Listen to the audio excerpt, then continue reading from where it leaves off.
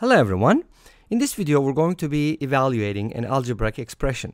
We're given that x plus 1 over x is equal to 3 and we are supposed to evaluate 3x squared divided by x to the 4th power minus x squared plus 1. Alright, I'll be presenting two methods. Let's start with the first one.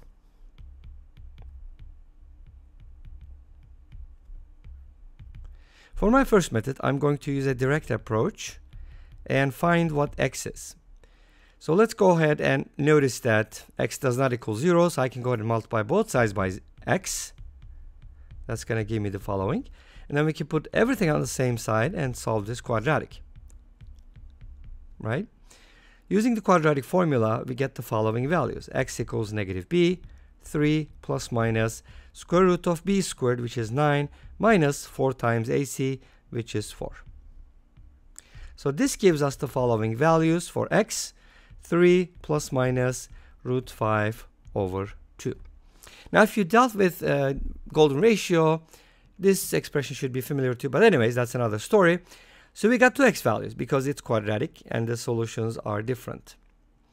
What are we going to do with those? Well, we're supposed to evaluate this expression, right? That algebraic expression. So we can go ahead and substitute the x values. So we're supposed to evaluate 3x squared divided by x to the 4th power minus x squared plus 1.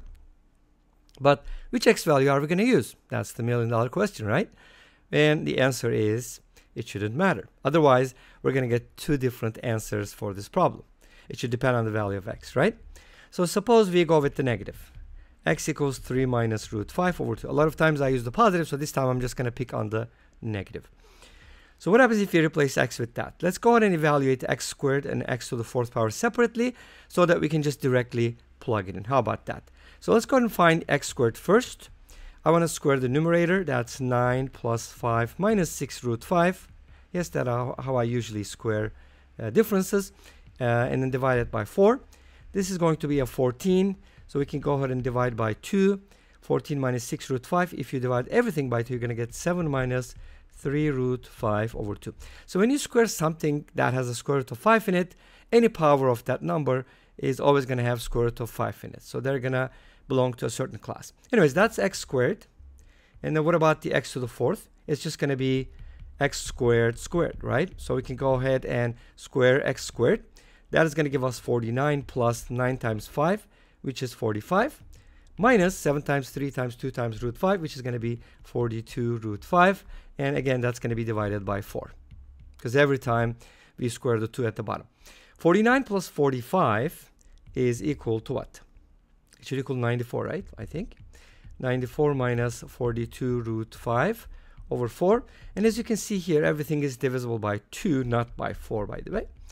We can go ahead and do that. So half of 94 is 47 minus 21 root 5 over 2. So that's going to be the value of x to the 4th power. Now I'm ready to plug those into my expression. Let's go ahead and do that now. So I'm going to go ahead and replace x squared with 7 minus 3 root 5 over 2. And then at the bottom I have x to the 4th, which can be written as 47 minus 21 root 5 over 2. Minus x squared, which is 7 minus 3 root 5 over 2.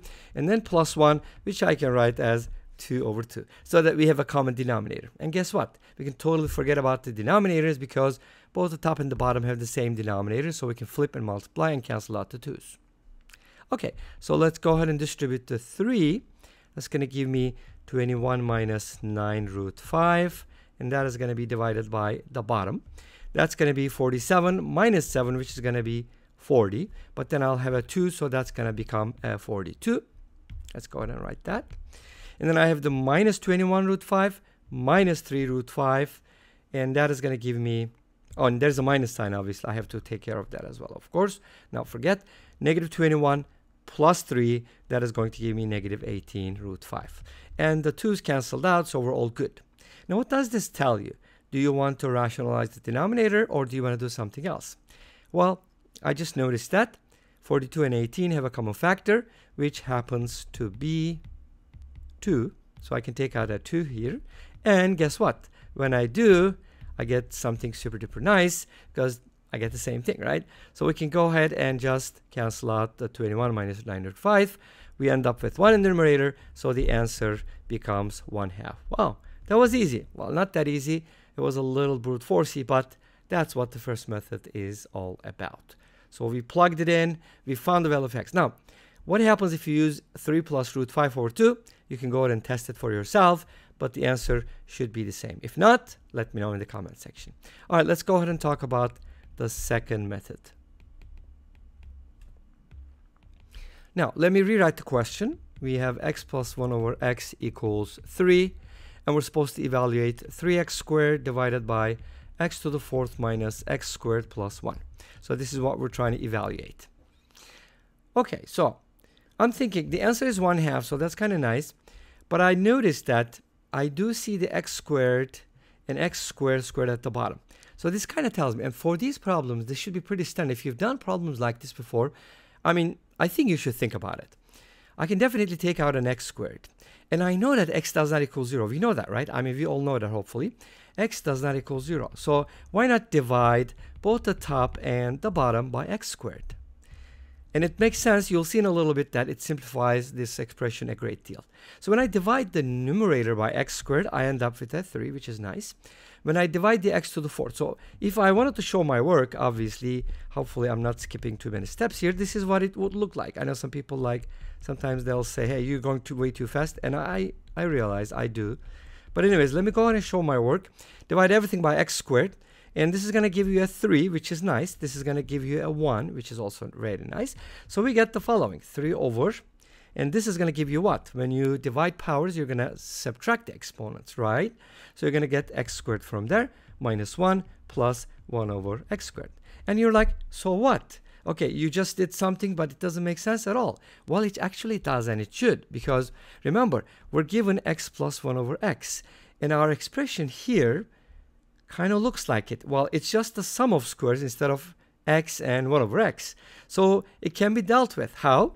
Well, we can write it this way. First of all, I can go ahead and write my expression like this. And then just focusing on x squared plus 1 over x squared is going to give me the answer. How? Let me show you how. Since we know that x plus 1 over x is equal to 3, it's given in the problem, right? We can go ahead and square both sides. And that's going to give us the following. X squared plus 1 over x squared. Yes, I do the a squared plus b squared first, which is nice. And then plus 2ab, which is 2, equals 9. And guess what? We got the value of x squared plus 1 over x squared. Beautiful. That's going to give us 7. But I can go ahead and plug it in here, right? Because I know now that this is equal to 7. No matter what the x value is, it's not going to matter. It's always going to be the same value. So I'm going to replace x squared plus 1 over x squared with 7. 7 minus 1 is 6. 3 over 6 is equal to 1/2. Thank you very much. Case closed. And this brings us to the end of this video. Thank you for watching. I hope you enjoyed it. Please let me know. Don't forget to comment, like, and subscribe. I'll see you tomorrow with another video. Until then, be safe, take care, and bye-bye.